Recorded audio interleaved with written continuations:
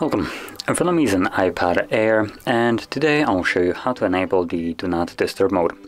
Now to get started, you can either pull down your notification shade right here by just dragging it from side, and you will have it right over here. So once you tap on it, it will be enabled with whatever the default parameters are set to, or you can also navigate into your settings, Do Not Disturb mode, and from here, just quickly turn it off, you can customize all the options. So we have things like allow calls from, you have no one, you have also contacts, and I believe everybody. Yep. And then we also have this toggle right here, repeated callers. So if someone calls you twice within a 3-minute period, they will be able to get a hold of you completely bypassing whatever you have chosen right here.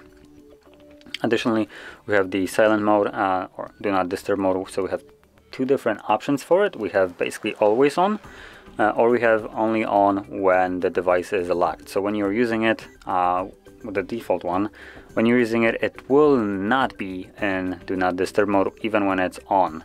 Now when you lock it, it will then go to this do not disturb mode. So if you want to have it permanently on, no matter if you're using it or not using it, you might want to go with the always mode. And lastly, we have a schedule, so you can set up the start and end time of it, so it turns on automatically whenever you, whatever day of the week and time you have chosen. And that's about all the settings we have in here. So again, turn it on from here and off again, same from here. So if you found this very helpful, don't forget to hit like, subscribe, and thanks for watching.